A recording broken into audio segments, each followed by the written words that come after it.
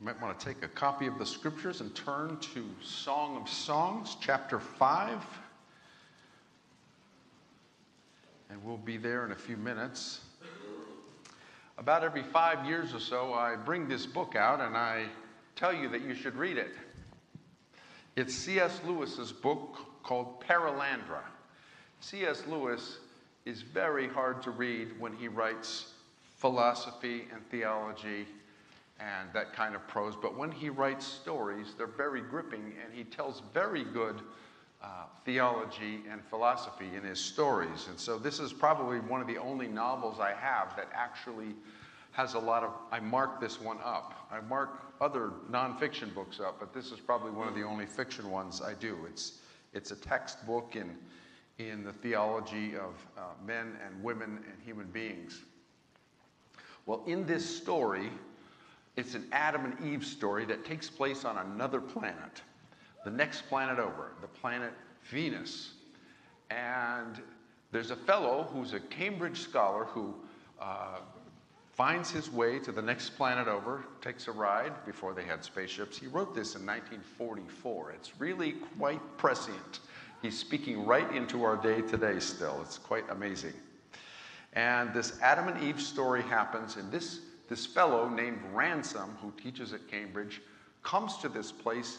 He finds this woman who is the Eve of the Adam and Eve, and he hasn't met Adam yet, and he finds that she is being tempted to disobey the only rule that God has given them.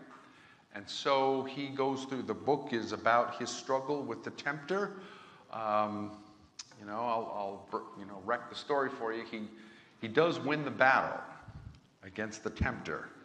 And he is bruised and beaten. And finally, at the end of the story, he sees this couple together.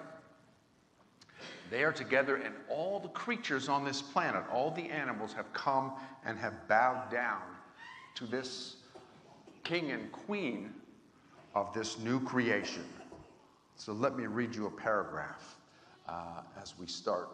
There was great silence on the mountaintop, and Ransom had also had fallen down before the human pair. When at last he raised his eyes from the 4 blessed feet of this Adam and Eve, he found himself involuntarily speaking, though his voice was broken and his eyes dimmed with tears. "Do not move away. Do not raise me up," he said. I have never before seen a man or a woman. I have lived all my life among the shadows and broken images. Oh, my father and my mother, my lord and my lady, do not move, do not answer me yet. My own father and mother, Adam and Eve, I have never seen. Take me for your son. We have been alone in my world for a great long time. And so he sees this young couple who has come through the temptation and not succumbed as our father and mother did. And he is shocked and amazed seeing what God intended. He's absolutely awestruck. And he knows that he cannot have this, even though he says to them, "Take me for your son." He knows he cannot have this now, not yet. There is always a danger that the good and beautiful things that God gives us will make us envious when we cannot have them. If God gives something to someone else, it can make us envious. Eve in the garden saw that the snake, and she saw that God had wisdom, and she was envious. And she wanted that wisdom, and that's why she gave in to the temptation. And so our message today is simple. Love what is good, even though it is not ours yet. God uses good and beautiful to bring all of us up. Paul says in Philippians 4:8, brothers and sisters, whatever is true, whatever is noble, right, pure, lovely, admirable, if anything is excellent or praiseworthy, think about such things. I was in the Air Force for a decade, a long time ago now, and their motto was aim high. And the idea is that you're never going to hit anything higher than what you aim. So if you aim low, you're going to hit low. So aim high. And that is, in some senses, a biblical principle. And so our text that we've been reading, Song of Songs, aims high. It's about a man and a woman coming together, and it is, as Paul has said, right, pure, lovely, admirable, excellent, and praiseworthy.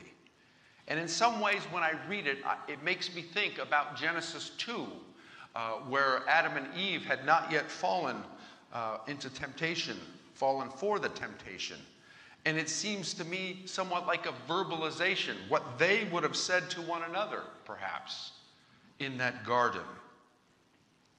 Just as the Psalms tell us what David was thinking when he was doing all the things, when he was hiding from King Saul, the Psalms tell us his mind. And so Song of Songs strikes me that way.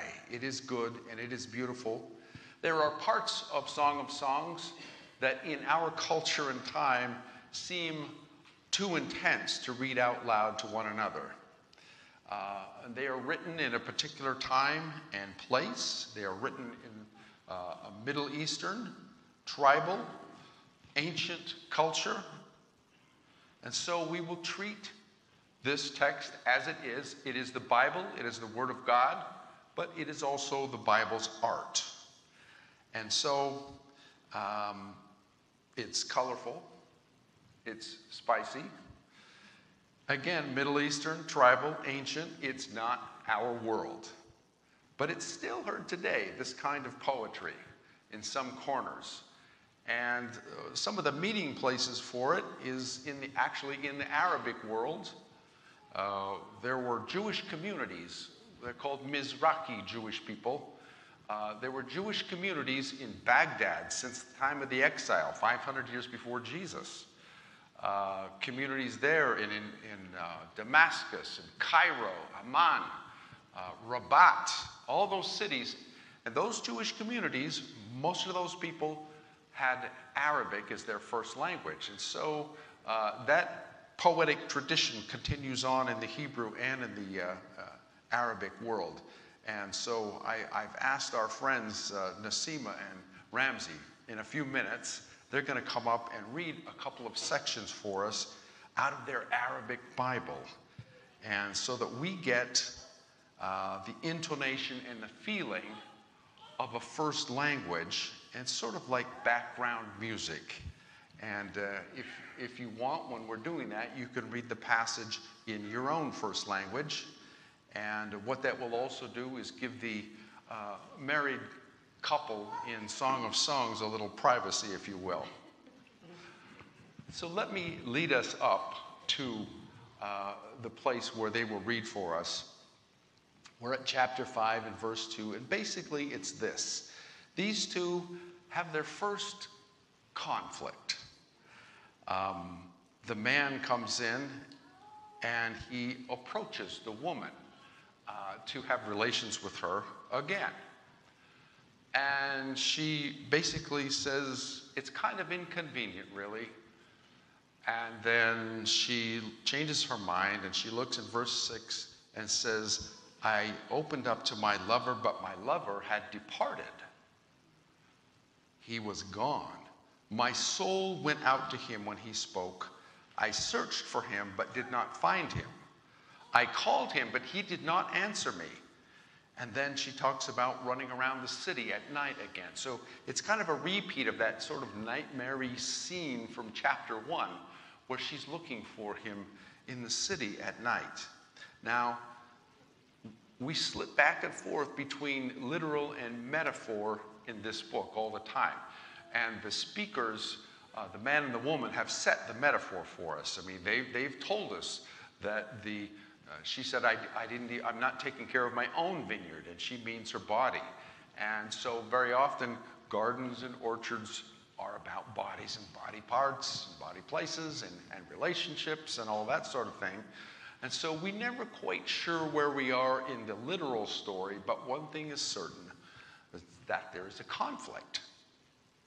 And you have two people with two minds and two hearts that are becoming one person, one flesh.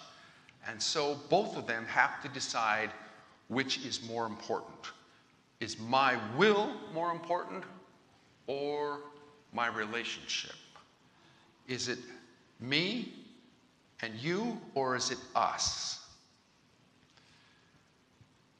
Do I have to get what I want so that everything is fair and just? Or should I focus on what is good and beautiful? Should I give up the gift I have, this good and beautiful thing, this oneness? Should I give that up in order to have what I cannot get?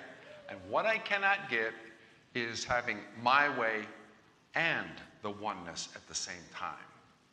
Can't have it all. So they decide, rightly so, they both decide that what they have together is worth far more than having things their own way.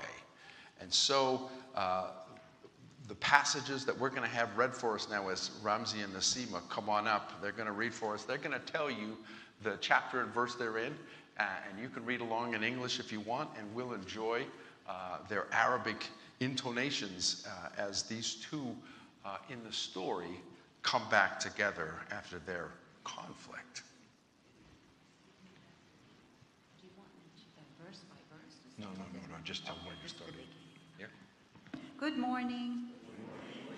If you don't mind opening the Bible to Song of Songs, chapter 5, I'm going to start reading from verse 10. Is this better? Okay. When you're ready, let me know. Ready? Okay. So, chapter 5, verse 10. This is the beloved now, المحبوبة. حبيبي متألق وأحمر، علم بين 10,000. رأسه ذهب خالص، وغدائره متموجة حالكة السواد كلون الغراب. عيناه حمامتان عند مجاري المياه، مغسولتان مستقرتان في موضعهما. خداه كخميلة طيب تفوحان عطرا. شفتاه كالسوسن تقطران مرا شذيا. يداه حلقتان من ذهب مدورتان ومرصعتان بالزبرجد. وجسمه عاج مصقول مغشا بالياقوت الأزرق. ساقاه عمودا رخام قائمتان على قاعدتين من ذهب نقي. طلعته كلبنان كأبهى أشجار الأرز. فمه عذب وكله مشتهيات. هذا هو حبيبي وهذا هو خليلي، يا بنات أورشليم. بنات أورشليم، أين ذهب حبيبك أيتها الجميلة بين النساء؟ إلى أين تحول حبيبك فنبحث عنه معك؟ المحبوبة، قد انطلق حبيبي إلى جنته، إلى خمائل الأطياب، ليرعى في الروضات ويقطف السوسن. أنا لحبيبي وحبيبي لي، وهو يرعى بين السوسن.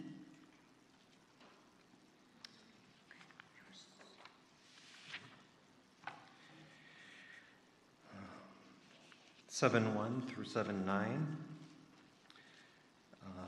ما أرشق خطوات قدميك بالحذاء يا بنت الأمير، فخذاك المستديرتان كجوهرتين صاغتهما يد صانع حاذق.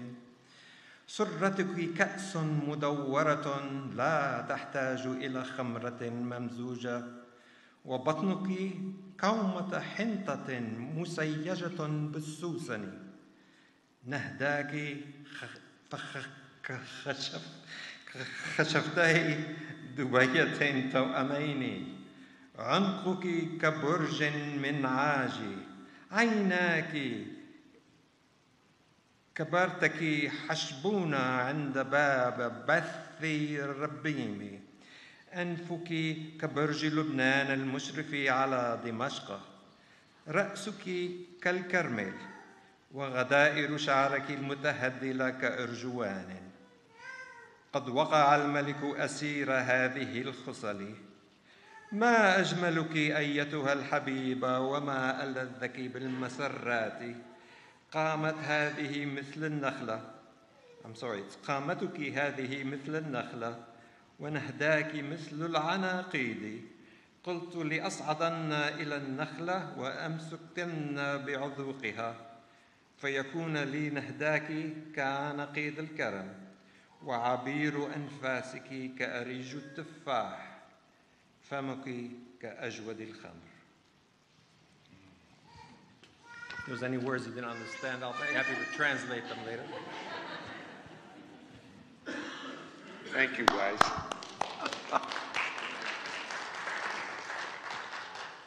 I could feel the breezes off the Mediterranean already. It's great. The two come back together.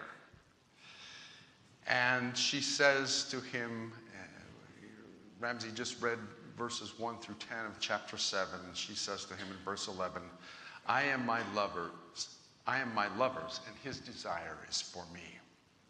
And so this poem, reflecting God's intention in Genesis 2, where it says that a man will leave his mother and father and hold on to his wife, and they will become one flesh.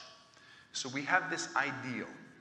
We have this intention from God, what we called last week the rule. Now, when the scholars came to Jesus and they asked him about the exceptions to the rule, they said, well, can I divorce my wife for any reason I like? And they were wanting to know, because Moses said if we just give a certificate of divorce, that we could do that. And Jesus answered him and said, Moses gave you divorce laws because of the hardness of your heart. He gave it to you because there is sin. But his intention was from the beginning, Jesus said.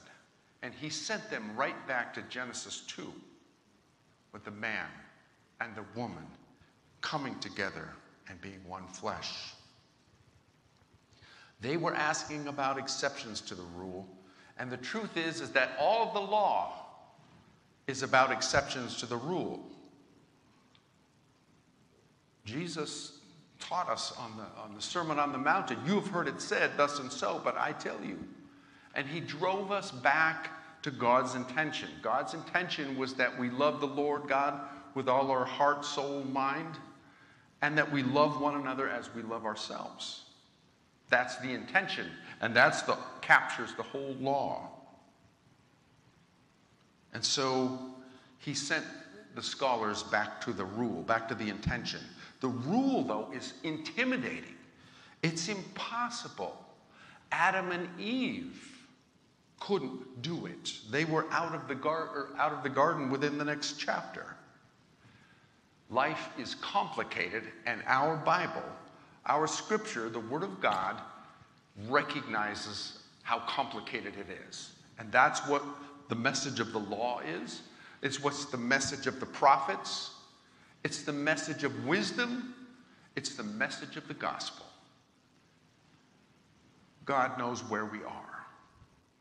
And he wants to direct us back to the intention, the guiding and the starting principle, the reference point. So Solomon, let's talk about him. Let's back away from our text in Song of Songs just a little bit and talk about Solomon. He wrote 3 books in the Bible. He wrote the Song of Songs, which I am taking as probably his earliest writing, because it says in there that his mother put a wreath on his head as the bridegroom for his wedding day. I can't imagine that she did that for all those hundreds of wives he took later. He would have worked her to the bone doing that. He wrote Song of Solomon, and then he writes Proverbs. And he writes Proverbs to his son, to his children. And he tells them about what they ought to watch out for, even though he really knows that it's a thing that's wrecking his life. And then finally, he wrote the book of Ecclesiastes. In his later years, he writes what all this means. So he in the book of Proverbs, as I mentioned earlier, and I'll mention it again so we remember, there are 3 women that Solomon talks about, and he knows all 3 of these women. The Proverbs 31 woman at the very end of the book is about his great-great-grandmother Ruth. And he tells his son, when you go to find a wife like Ruth. It's impossible. Aim high. He knows the woman wisdom. He believes in wisdom. He is the wisest man on the earth. He's asked the Lord for wisdom. And wisdom is personified as a woman in the book of Proverbs, chapters 8 and 9. And she was there at the creation when God was creating everything. And Solomon tells his son, hang out with this woman. Take tea at her house.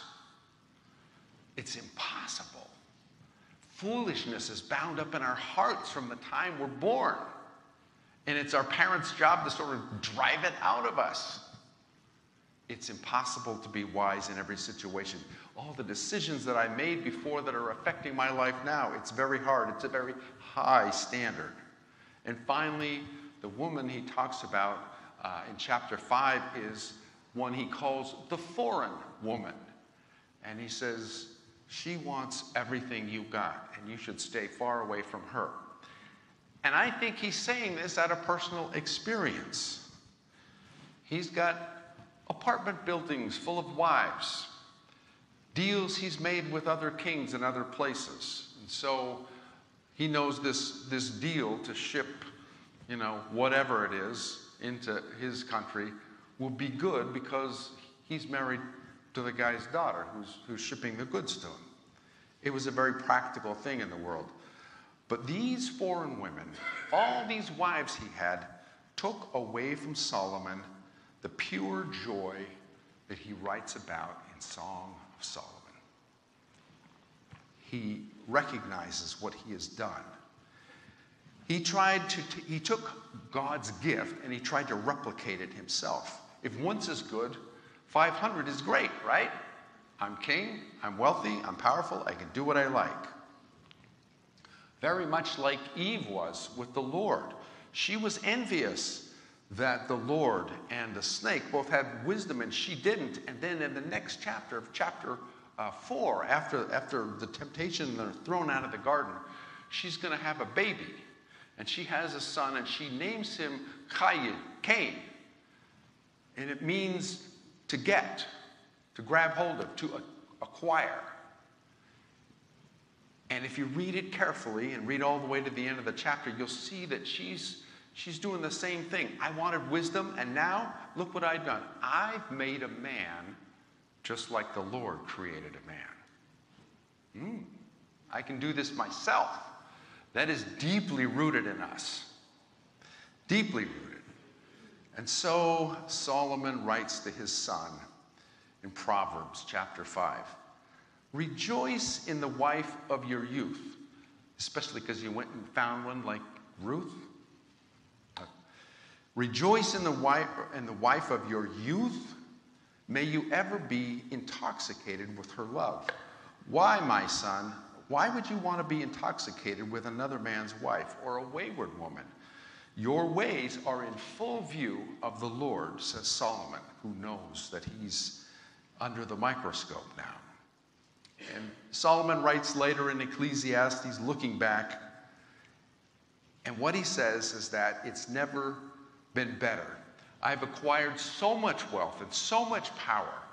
The wisest man on earth. People come to visit me because they want to hear what I have to say. They come to see all the amazing amount of gold and silver I've acquired. And he says it's never been any better than it was at that simple Genesis 2 experience that I wrote about in Song of Solomon, doing it right the first time. And so after all the success you could imagine, and he lists it out in the book of Ecclesiastes, he says this in chapter 9 of Ecclesiastes to anyone who just thinks they got to have all that Solomon had. He says, go, eat your bread with gladness, drink your wine with a merry heart, live joyously with the wife whom you love all the days of your fleeting life, because it is going by. He's saying, I wish I had done that. Whatever your hand finds to do, do with all your strength. He sounds a little down. Yeah, I think he is. He tried to better what God had given him, and he couldn't. And what he found out in the end, see, at the beginning, there's this hope. If you read the book of 1 Kings, there's this incredible hope through the first 10 chapters that this guy, he's following. This is the promised son of David from 2 Samuel chapter 7. This is him. Look at him. He built the temple and God filled the temple. Is he the anointed king of Israel? Well, yes, he is, but is he the capital M, Messiah of Israel? Messiah means anointed one. Every king was a Messiah. And by the end of his life, you know, nope, he's not the one, and he knows it too. So he says in the end, work hard, play hard, do it God's way, and be grateful for the gift that God has given you. Now, Jesus said something very like this. Luke chapter 11, verse 27.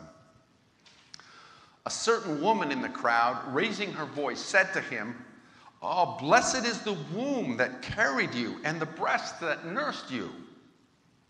In other words, she's saying, I wish I was your mother. She's so lucky. But he said, on the contrary, or rather, dear lady, blessed are those who hear the word of God and obey it. In other words, don't envy what's not given to you. Rejoice in what you have. And what you have is that the Son of God, the Messiah, is here, so follow him. Now, we all have our story. You probably know mine and more about it than you want to, but I'll tell it anyway because I know it best. In 1936, my father's parents split up, divorced when he was 3. And so he had to grow up without a father. He was so annoyed and vexed by all this, by a stepfather. By the time he was 16, he got his mother to sign him into the United States Navy during the Korean War. And by the time 1966, 30 years later, rolled around, I was 10 years old and I lost him in the Vietnam War. And by the 10 years later, I was 20, and I felt like I had excuse and cause to be angry. And I did that for 10 years as a young husband and father. And God spoke to me when I was 30.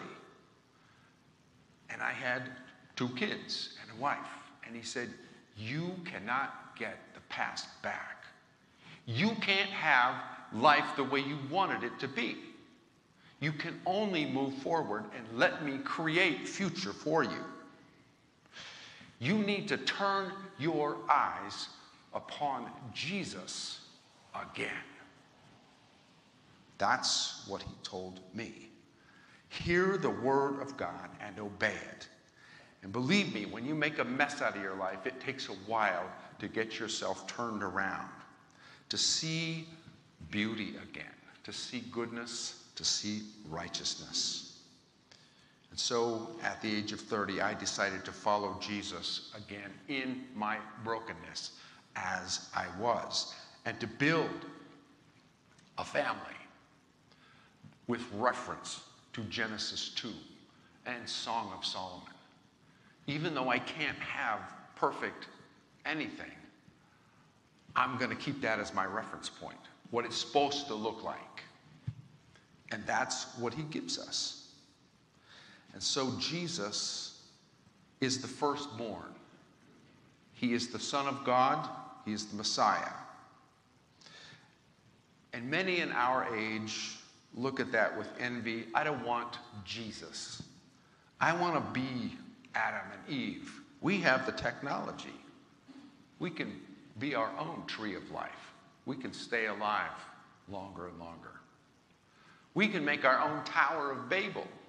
We can talk to anybody in any language anytime we want. We want that. And God tells us you cannot be in the garden again until that day. We will see the tree of life again, his people. We will see the tree of life in the New Jerusalem. That will be something, to be face to face with the Lord, but we're just not quite ready for it yet. He's growing us up. And so God takes us in as his children. And do you know how he does that? Paul tells us in Romans that in Christ we all become the children of God through adoption. Isn't that great? If you are in Christ, you are adopted, and that is great news.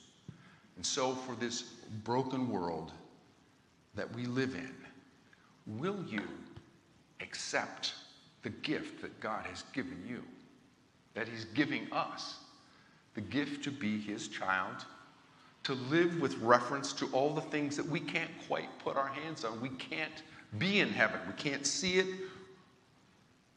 but it's there. And we're living our life in reference to it, in rhythm and time with it. So will you say yes to that? That's what it comes to. Let's pray.